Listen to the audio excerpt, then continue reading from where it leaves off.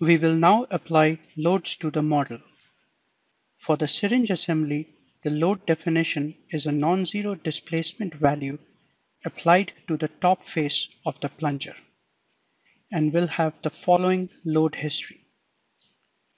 Restrain the axial motion of the top face of the plunger in the first and second steps. Modify the motion to pull the plunger up by 15 millimeters in the third step.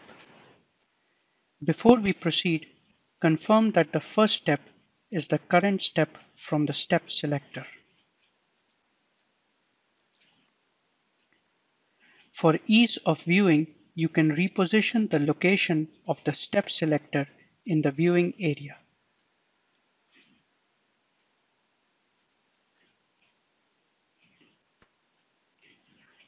From the load section of the action bar, select the Applied Translation tool.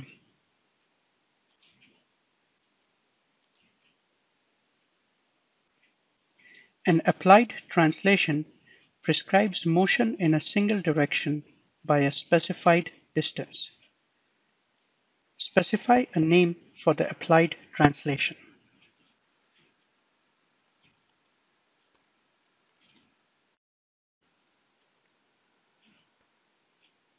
Select the top face of the plunger as the support.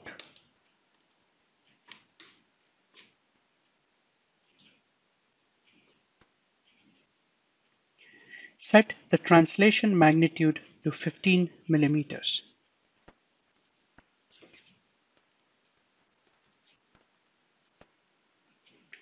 Select translation Z as the degree of freedom in terms of the global axis system.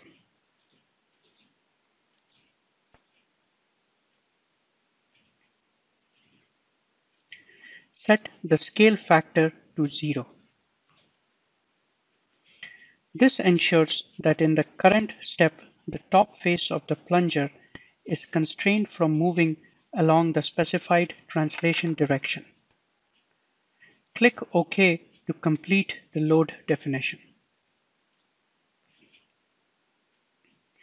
We will next modify the load definition to model the pull on the plunger in the third step. We will use the Simulation Manager to make the change to the load definition. Select the Simulation Manager tool from the Fix section of the action bar.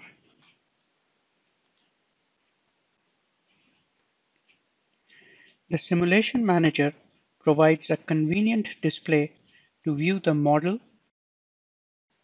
and scenario data.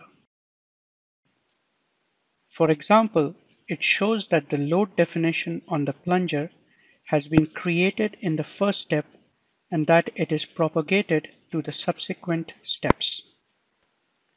In the Simulation Manager, right-click in the cell corresponding to the required load definition and step.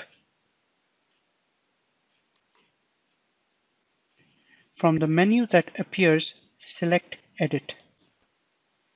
In the editor, change the scale factor to -1.